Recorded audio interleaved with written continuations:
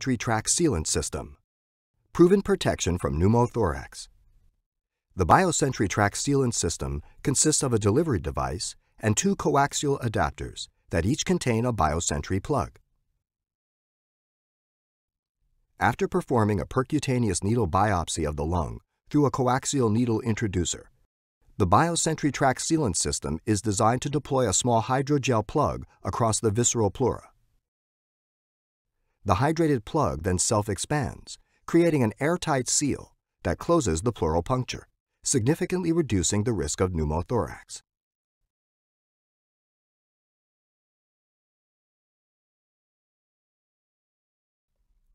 Perform the biopsy using a 19-gauge BioSentry-compatible coaxial introducer needle manufactured by Angiotech.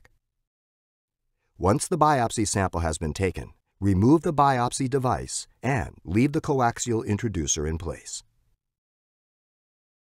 Then measure the distance from the pleura to the skin using the CT scan.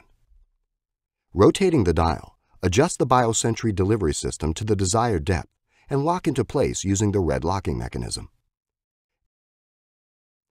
Add saline drops to the hub of the coaxial introducer and then visually inspect the plug in the coaxial adapter.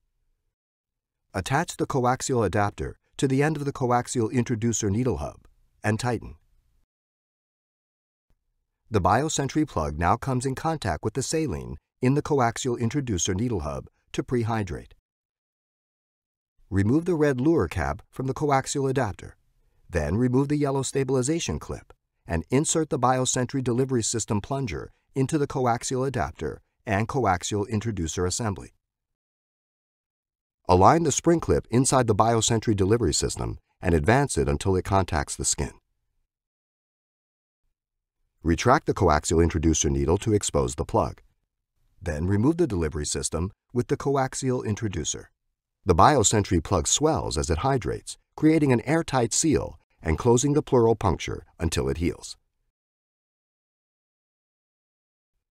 The BioSentry tract sealant system, proven protection from pneumothorax.